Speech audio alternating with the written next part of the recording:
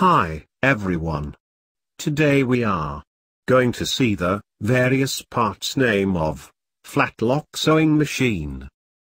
Now, let's see the various parts, one by one. First, one is needle bar, which hold their needle clamp. Second, one is needle clamp, which hold their needle.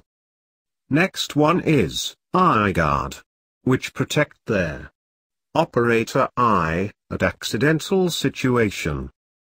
Next one is pressure foot, which helps to feed the cloth. Next one is pressure foot bar, which operate their pressure foot pressure. Next one is feed dog, which feed the cloth. In flat lock machine have the two different type feed dog. They are main and differential feed dog.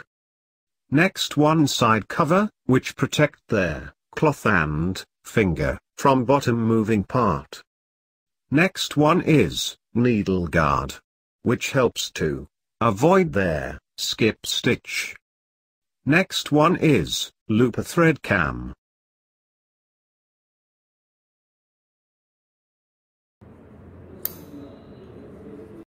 Next one is looper, which helps to insert the bottom thread to top needle thread. Next one is stitch length regulator, which controls their length of stitch. Next one is feed dog adjuster, which helps to adjust the main feed dog to differential feed dog distance. Next one is needle thread take-up lever, which provides small opposite tension to the stitch thread. Next one is silicone oil tank, which dry the thread. Next one is tension sets.